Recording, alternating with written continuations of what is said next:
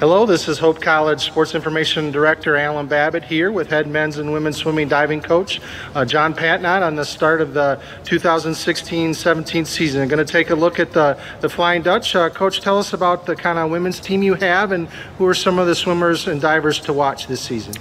We have a pretty deep team, very balanced. I think we're very strong in the butterfly events. The distance events we should be very good. We have to rebuild in the sprints, but we've taken a distance swimmer from last year, and she's becoming a sprinter this year. She was kind of excited about that switch to 50 for the mile. That's a pretty good trade-off. We have nice depth in the backstroke as well. So a pretty balanced team.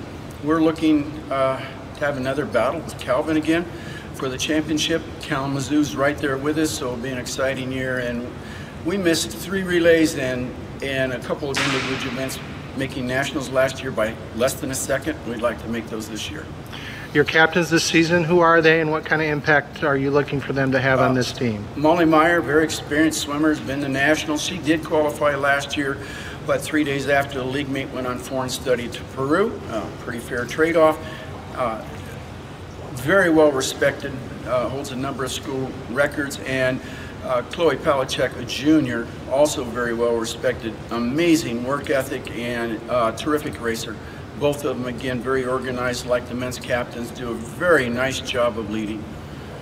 This week, kind of a fun event to start with the MIAA relays, a different format, not like a dual meet, not even like a conference meet. What are you looking to get out of this kind of fun way to start the season this Friday at Holland Community Aquatic Center? Yeah, I like this meet as an opener because it gives them an opportunity to race without pressure.